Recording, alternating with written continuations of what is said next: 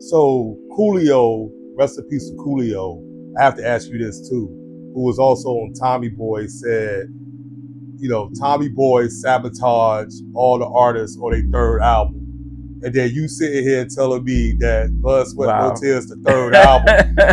I mean, the group disbanded, everything just went wrong. So, do you feel like Coolio was onto something when he made that statement? He probably was, you know. Did you like experience that with the label during the third album?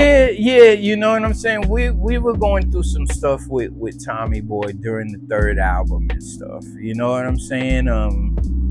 That even you know, recording this third album, like I said, it took us longer to record and stuff, because at this point, you know, we were starting to have certain issues with the record company, because they wanted 4 albums from us. That's why we disbanded on the third, so that they didn't have, you know what I'm saying? Because at Stetsasonic, you could not get the album. We're not together anymore. You know what I'm saying? Right. And, you know, the contract was void. You know, they couldn't do anything about it.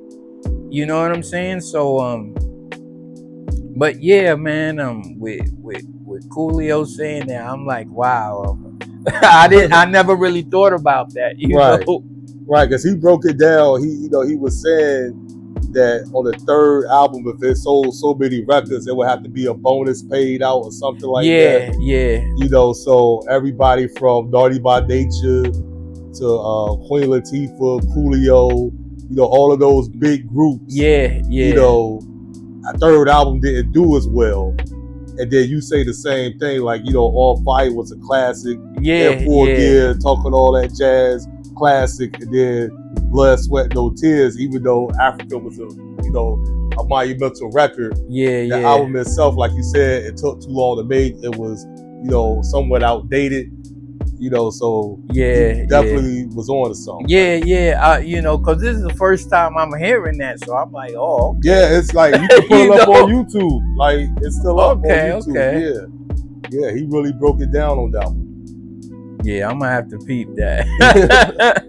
Yo, what's up? This is Wise from Stetsasonic, aka Lito Brigante, and you listening to Circle the Block Radio. Listen, y'all. Ace.